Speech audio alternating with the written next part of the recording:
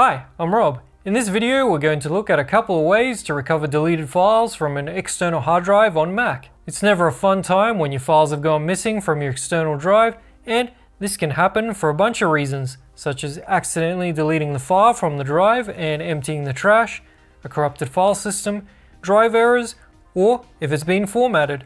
So for this video, we're going to show you how to recover accidentally deleted photos from a USB drive, but you can use it for any type of file.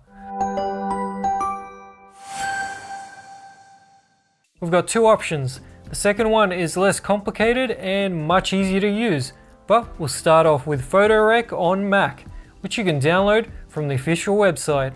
Connect the external drive if you haven't already, and make sure it's mounted and accessible on your Mac. Go to Downloads, double click the file that was downloaded, navigate to Applications, Utilities, and Terminal. Launch PhotoRec in Terminal by typing the following command: sudo, then press space and drag the PhotoRec file into the terminal window.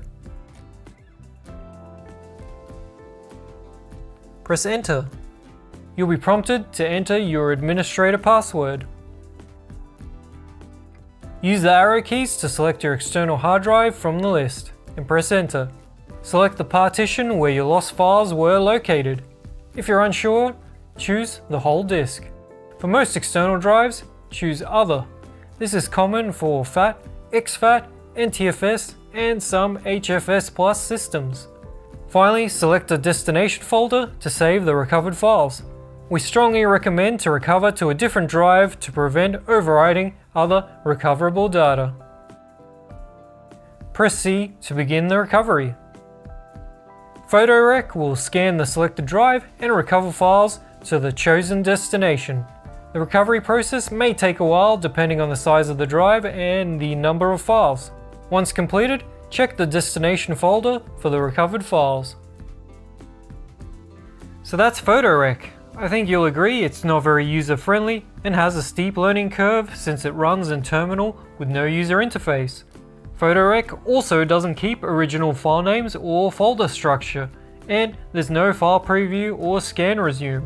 One wrong step could even overwrite your lost data. So while it's free, it's not ideal for users who want a simple, reliable recovery process.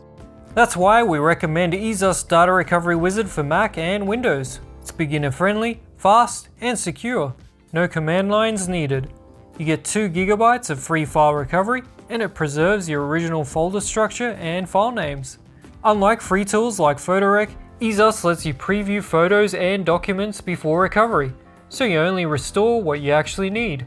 Plus, it automatically sorts your files by type, photos, videos, documents, making it much easier to locate specific data. Whether your external drive was formatted, corrupted, or accidentally wiped, EaseUS makes data recovery quick, precise, and stress-free.